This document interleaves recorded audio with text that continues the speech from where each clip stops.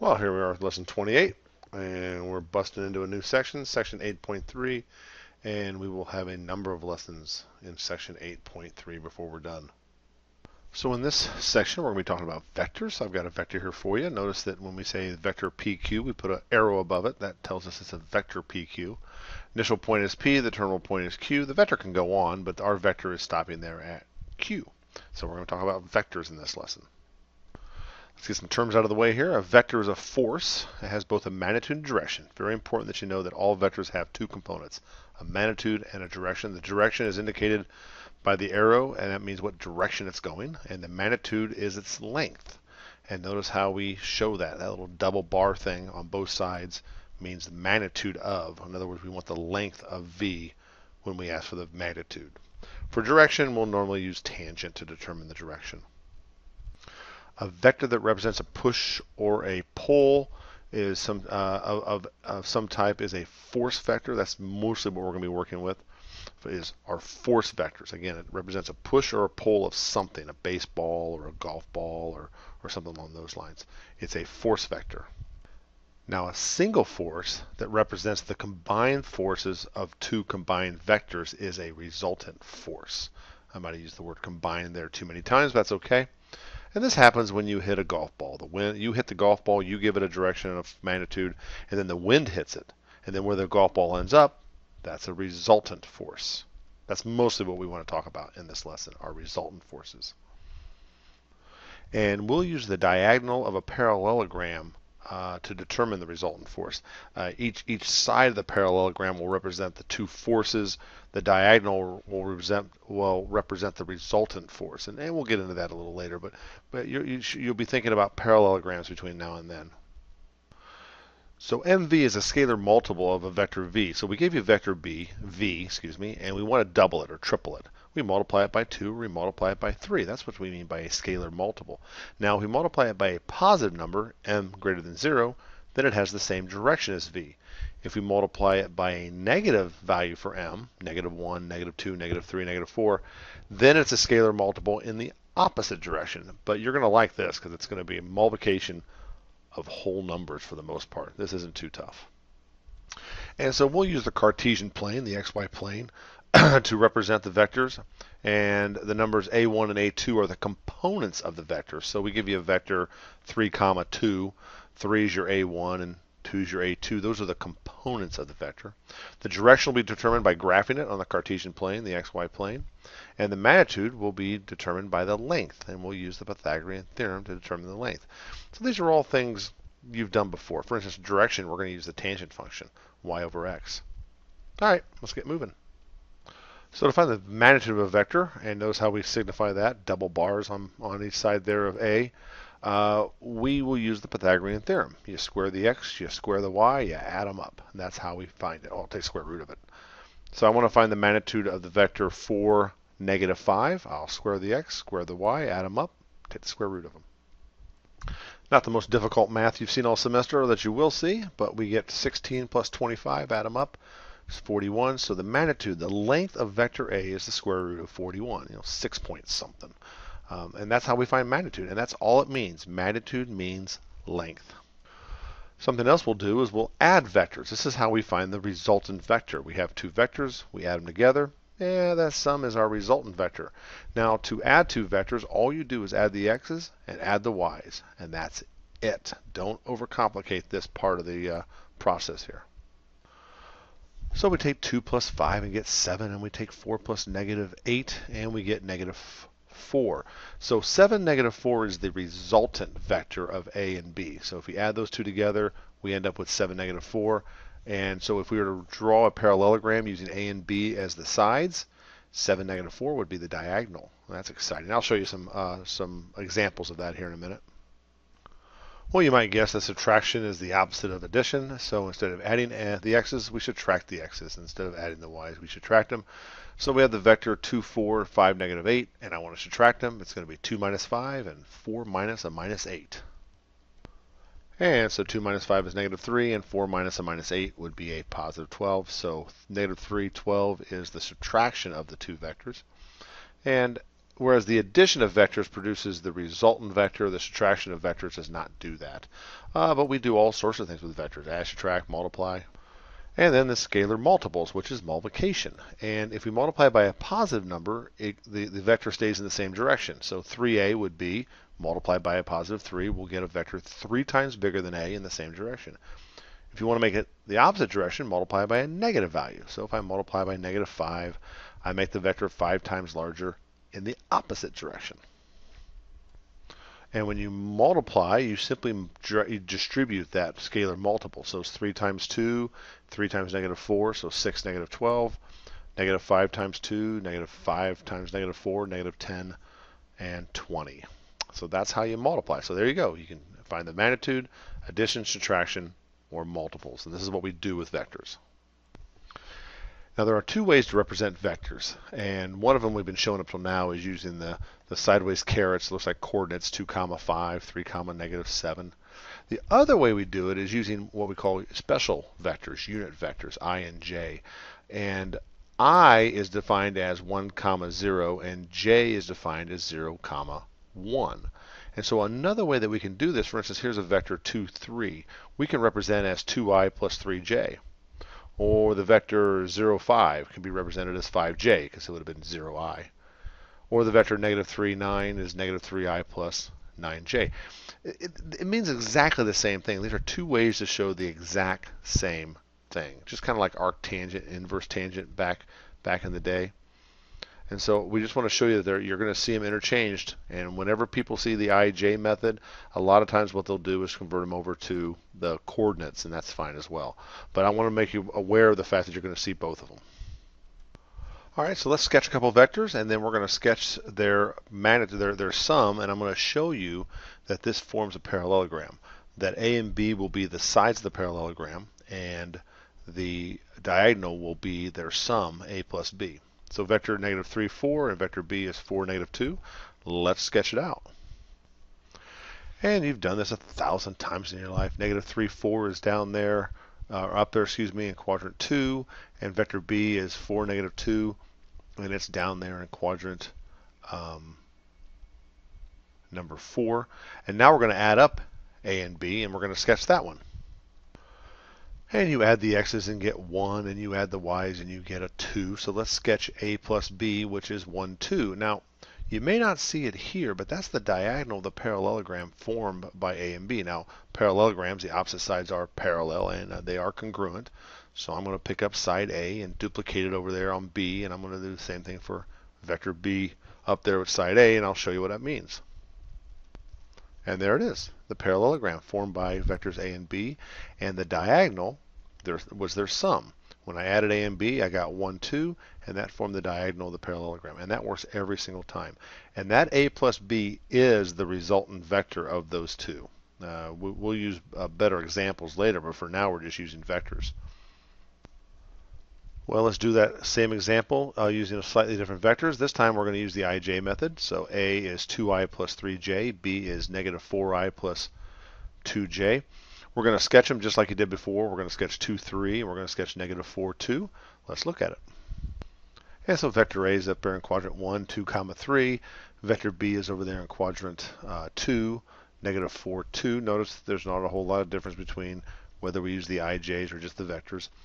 And now we're going to add them up, and we're going to sketch the resultant vector, and we're going to show you that is the diagonal of the parallelogram. So we add the x's and get negative 2. We add the y's and we get a positive 5. So vector A plus B is negative 2i plus 5j. So we sketch that out there at negative 2, 5. And then I'm going to show you that that is the diagonal of the parallelogram. And there it is. You pick up, what you would do is you just duplicate each of the sides and you just move them over and you form the parallelogram. Opposite sides are congruent. Opposite sides are parallel. That what makes it a parallelogram. And the resultant vector, in this case that's negative 2, 5, or negative 2i plus 5j, is going to be our resultant vector, the resultant of those two forces combining into one. And I just want to go through a few more examples to make sure we can drive this home. You got two vectors here. A is 4, negative 6. B is 2, 5. And we're going to add, subtract A and B, and then add, subtract 4A and 5B. So a plus b, add the x's, add the y's. So 4 plus 2 is 6. Negative 6 plus 5 is negative 1. And then a minus b is 4 minus 2 and negative 6 minus 5. That's not too tough. Now let's add and subtract scalar multiples of a and b. The first thing I'm going to do is find 4a and 5b, and then I'm going to really duplicate what we just did with the first two problems here. And there might be a better way to do it. I'm going to find 4a, so I multiply 4 times vector a and get 16, negative 24. Multiply 5 times vector b and get 10, 25. Again, all you're doing is distributing those. Now it's much easier to add 4a and 5b and 4a minus 5b, similar to what I just did. And 16 plus 10 is 26. Negative 24 plus 25 is 1. So that's 4a plus 5b, 26, 1.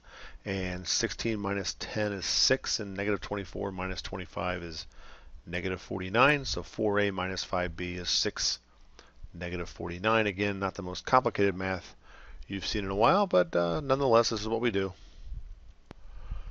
Let's do that again this time. Vector A is negative 4i minus 2j, and vector B is 6i plus 3j. Not a lot of change here. Most students would right away write negative 4 comma negative 2 and 6 comma 3 using those little sideways carets to bracket them. It's up to you how you do it. We will report our answers, though, using i's and j's, no matter how you go about finding that solution. So negative 4 plus 6 is a positive 2. Negative 2 plus 3 is a positive 1. So a plus b is 2i plus j. And then subtraction, negative 4 minus 6 is negative 10. Negative 2 minus 3 is a negative 5. So a minus b is negative 10i minus 5j. Next up, I'm going to find 4a and 5b and repeat the process. So drag a 4 through the a vector and drag a 5 through the b vector. We get negative 16i minus 8j, 30i plus 5j. Now we're going to add up the x's, add up the y's, and then subtract the x's, subtract the y's. And when we do that, we end up with 14i plus 7j for 4a plus 5b, and negative 46i minus 23j for 4a minus 5b. And I keep saying this, not the most difficult math in the world. Let's move on. We're going to do a couple of these problems. We're going to give you a vector. We're going to ask two questions. Find the smallest positive angle from the positive x-axis. And we're also going to find the magnitude. And those are the two things we want to do here. So here's your first vector. Negative 2 square root of 3, comma negative 2. And that is a vector that is down there. You can see I've already sketched it for you. It's down in quadrant 3. First thing we want to do is find the magnitude of it. And so we square the x and we square the y, and when we do that, we end up with 4. That's not too tough. That's the length. That's what we mean by magnitude, is the length. Next up, we want to find the least positive angle from the positive x-axis to the vector. And so I have theta in there, and we use tangent. And you notice there we've got tangent theta equals y over x.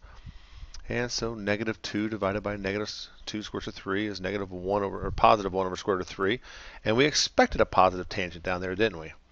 And we do the inverse tangent. Now, because that is a quadrant 3 angle, we have to add pi onto it, because the inverse tangent of a positive returns a quadrant 1 angle, but we're down in quadrant 3.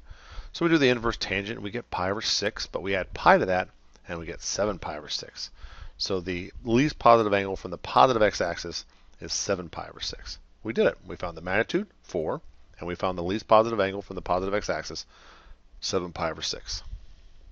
Let's do another one. Here, vector A is negative 2i plus 3j, so that's over in quadrant 2, negative 2, 3. We want to find the magnitude, and we want to find the least positive angle from the positive x-axis. So the magnitude of A, we square the x, we square the y, we add them up, we take the square root, and the exact value is square root of 13. Normally we ask for the exact value. If you ask for an approximated value, you can certainly use your calculator to figure that out. And so the magnitude, remember, magnitude means length. The magnitude, the length, is square root of 13. And now we're going to find the least positive angle theta from the positive x-axis to the vector. So we use tangent theta is y over x, 3 over negative 2. Make sure you get that y over x. Now the inverse tangent of a negative returns a quadrant 4 angle, an acute angle down there in quadrant 4. We have to add pi to it. So the inverse tangent of negative 3 halves plus pi is theta. So theta would be the inverse tangent of, or the arctangent of negative 3 halves. If they want the exact answer, what I have there in red is what you'll answer. Arc tan -3/2 plus pi. That's the exact answer. And that's in radians. Now normally, and then quite often we'll ask for the approximated angle in degrees, which you would actually use your calculator, and instead of adding pi, you would add 180 to it, and you'd get 123.7 degrees. So if the vector's in quadrants 2 or 3, you're going to be adding pi to it. If the vector's in quadrant 1, you don't have to add anything to it. Inverse tangent, arc tangent would return the angle. If it's in quadrant 4, it's going to return a negative acute angle. You'll have to add 2 pi to swing it all the way around. And those are the exact answers. Let's move on. So before we wrap up this lesson with a couple application problems, I want to review your knowledge of parallelograms. Don't forget the parallelogram, the opposite sides are congruent, BB, AA. The opposite angles are congruent, beta and alpha there. Here's something that a lot of people miss. The consecutive angles, or the angles that are right next to each other, are supplementary. And so alpha and beta add up to 180 no matter where you're at on there. Something else, the diagonals, that's what I mean by AC and BD. The diagonals are not congruent. They are not equal to each other. In a parallelogram, you have a short diagonal and you have a long diagonal. So depending on which one we're looking for, it's very important that you get it set up properly. So now that we've got our basics of parallelograms out of the way, let's move on. So we have two vectors here. Vector A is 40 pounds and vector B is 70 pounds, and they're acting on the same point. So we're going to end up with a resultant vector here from these two. And theta is the smallest positive angle between the two. So we want the magnitude, or the length, of the resultant force. Now in this case, that magnitude will take the units of that magnitude will be in pounds. And so what we do is we set it up.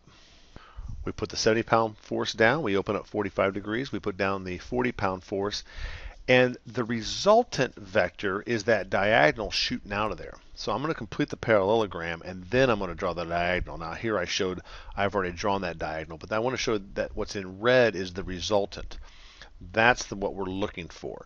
Normally you'll draw the parallelogram first. In other words, we'll pick up that 40-pound force and we'll duplicate it over there to the right. We'll pick up the 70-pound force, we'll move it up, and we'll duplicate it up there to the top, and then you'll draw in the resultant force. And so that gives us our parallelogram. And when we want the length of R, notice R is not across from the 45-degree angle. It's across from the supplementary angle, the angle that's right next to the 45-degree angle, 135 degrees. So the first step in all these problems is to subtract the given angle from 180 and find the supplementary angle. That's the angle across from R. Now we have side angle side. We can use law of cosines. And so we do 40 squared plus 70 squared minus 2 times 40 times 70 cosine 135 degrees. I work from right to left, and I end up with 102.3 pounds. And so the resultant vector has a length, or a magnitude, of 102.3 pounds. Let's do another example. Okay, same setup. This time our two forces are 30 kilograms and 50 kilograms, and the angle between the two is 150 pounds. And again, I show the whole thing here. Normally, though, you'll duplicate the parallelogram first, then draw in that diagonal. But notice that the resultant is not across from the 150 degree angle. So you take 150 degrees away from 180, you get 30 degrees, and notice the 30 degrees is across from R. So there we go. We've got our side angle side, 30 kilograms, 30 degrees, and 50 kilograms. And now we'll do the law of cosines and wrap this problem up. And it's 30 squared plus 50 squared minus 2 times 30 times 50 cosine 30 degrees. You work from right to left, and you end up with 28.3 kilograms, and that is the resultant force. Notice you will normally, almost all the time, never use the angle they give you in your actual equation. You'll always use the angle that's supplementary to it. All right, I think that about wraps things up. Well, this concludes lesson 28. Get to work on the homework.